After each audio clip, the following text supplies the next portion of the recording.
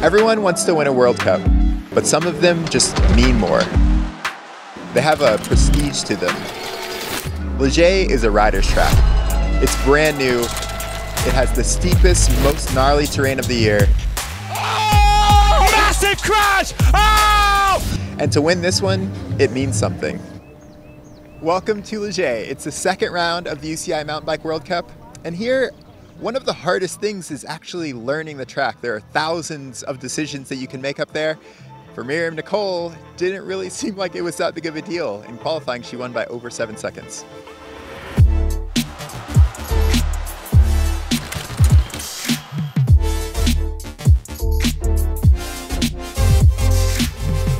In the men's, Super Bruni is back. Even though we have an injured Amaury Pierre on, Loic Bruni is just one of the many Frenchmen who can take a win here in their home country in Leger. Qualifying treated us with perfect weather. It was incredible, sunny, amazing. It's not going to be like that for finals.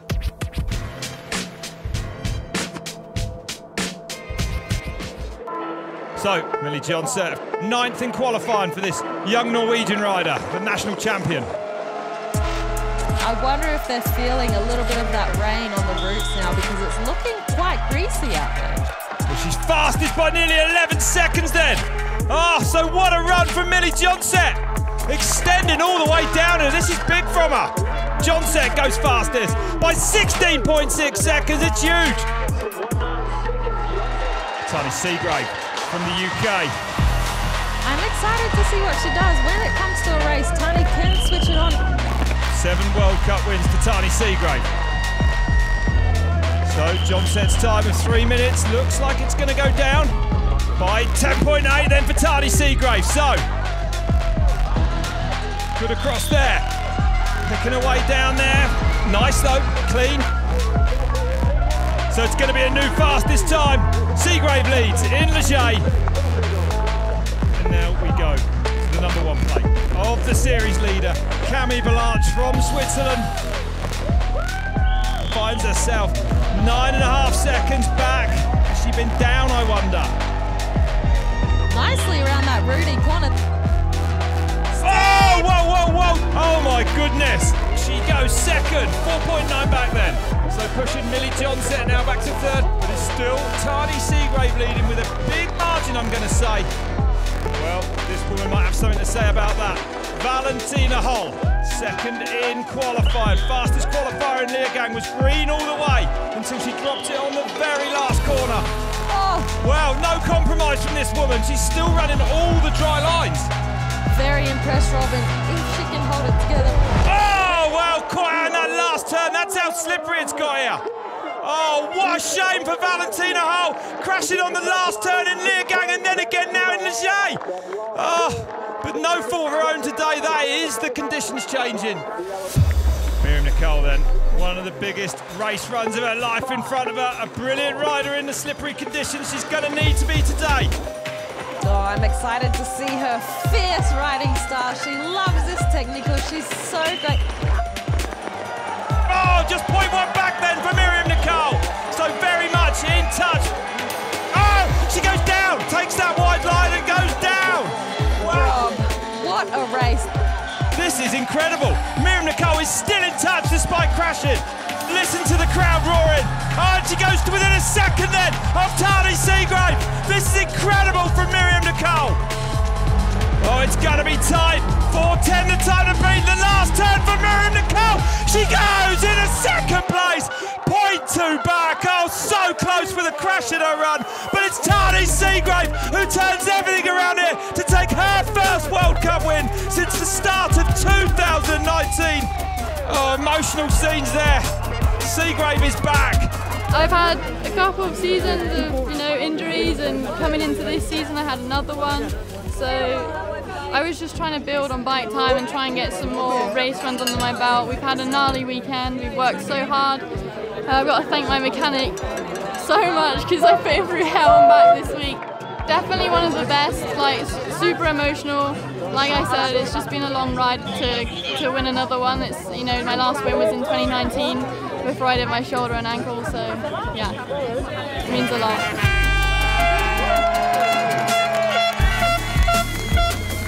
think it was really tough to adapt regarding the conditions, but with a crash second 0.2, I mean, that's all right.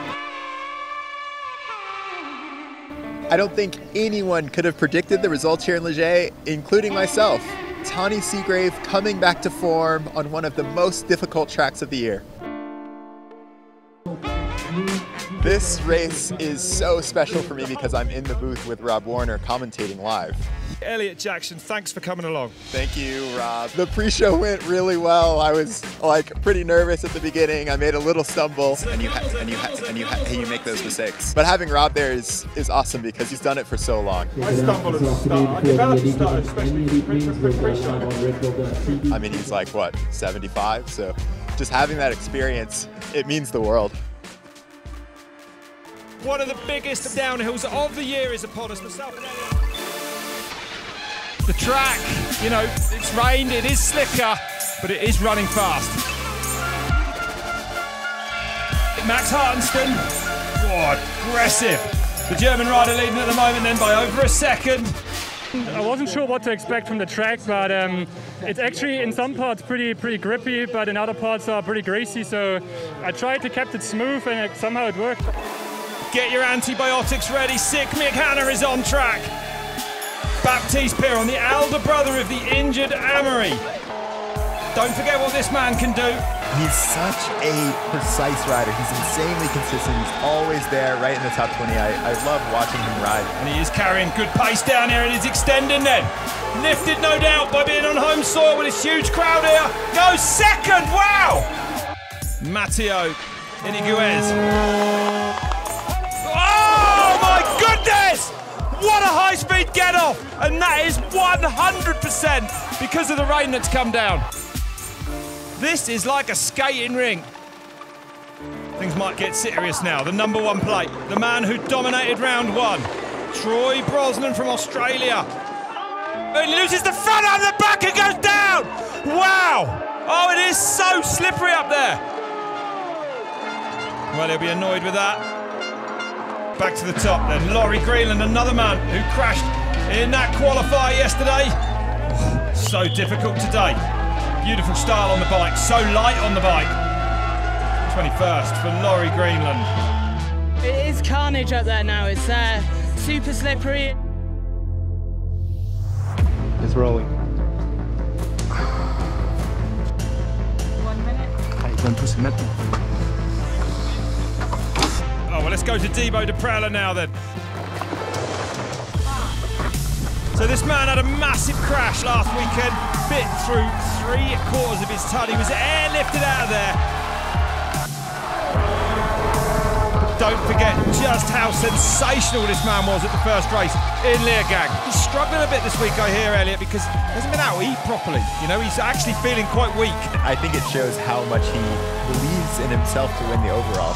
But he's up by 3 seconds! How is he doing this then? Well, this is unbelievable! There was a lot of talk whether he'd even start this weekend. As a racer, you're just like, I don't care what's going on, how much it hurts, I'm just gonna put it out there, I can't go slow.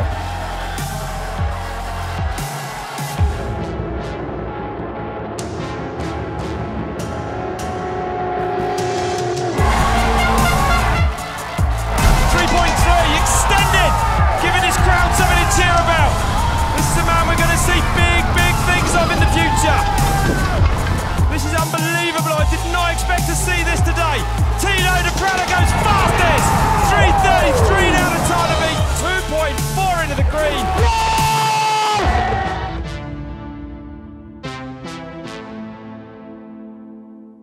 Thibaut did an amazing run. I honestly doubt it's going to be beaten now. So it's just getting so greasy and slimy, and the routes are getting even slipperier, and it's, yeah, you would not want to be going down last, that's for sure. What can Ed Masters do? Oh! Nearly flat landed into that first berm. Oh, beautiful up over there. You're going to see legs flying. Eddie throwing up the horns. Oliver Soir next. Just 3-point back! Wow. There he is, all beat up. Look at the state of him. He looks like he got in a bar fight. So Andreas Kulp making his way down. No, no, no, my goodness! Oh, my goodness! goodness! Well, that was the save of the day. Wow! Greg Minnaar then on track. Oh, taking wow. a little wow, look at that. line there. Well, 1.4 back at split 2 then for Greg Minnaar. But the track is deteriorating, I think that's unarguable. Right on the edge of the bridge there on the way out. Minnaar goes into a very respectable 7th place, 3.4 back. From one Santa Cruz Syndicate rider to another. Lucas Shaw on track now. Yeah, the back wheel misses that run, he goes down. Strap in for this one, the Bulldog. Brooke MacDonald on track. 3.5 back for Bulldog. Everyone losing time at the top. Oh my goodness. Oh my goodness. The back brake was locked entirely all the way down there. Bernard Kerr, he might carry more speed than he'd like down here still. Finds himself, oh, massive. Further out into the rain, down 6.4 back now. Foot out across this camber. Oh my goodness. Oh, I just don't even like seeing that. That is terrifying. I agree. Oh, well, wow, save of the day. The rain is still coming down here in France. And we now find ourselves with Dakota Norton then. You have both wheels sliding. Oh, he's in trouble. That is so slippery. Oh my goodness me! Oh, both wheels sideways onto that bridge. Well, Finn Iles is going to be riding high on confidence. A good top section for this man. Oh, beautiful across there. Benoit Coulange, 7.5 back, 2.2 lost. Really good grief. Oh my. Here's a man who knows a thing or two about pulling something out of the bag in wet conditions. Danny Hart then, new team for this man. Deep off that step down into that berm. The world champion then, Reece Wilson now on track.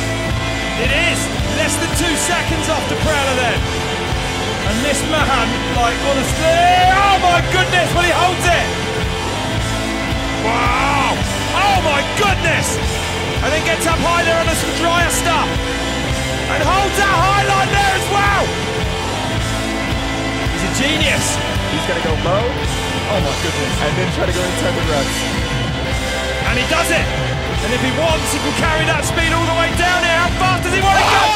Massive crash. Oh! Oh my goodness. Wow. He took a huge chance coming down.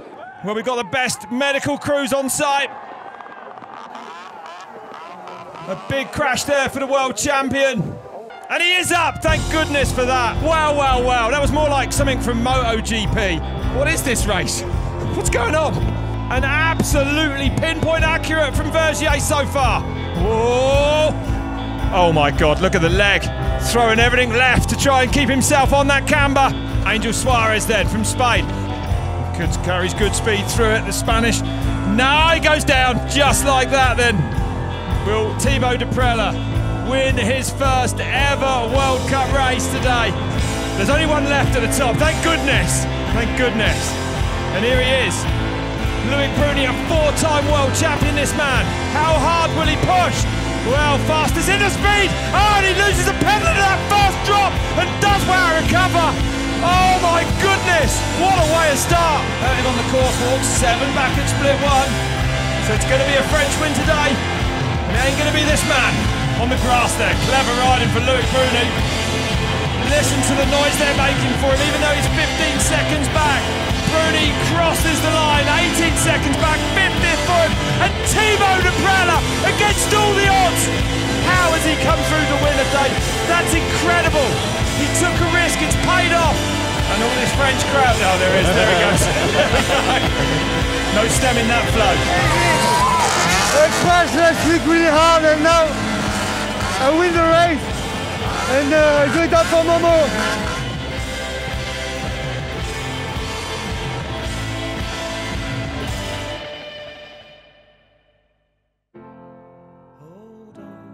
Thibaut Daprela putting in this incredible performance where we will be talking about this for years to come, knowing that he was hurt, knowing that he had all of the cards stacked against him to come out and win.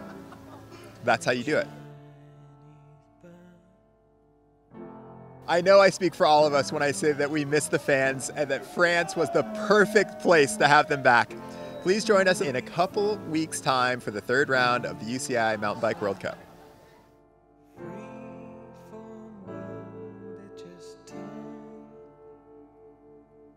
Tiniest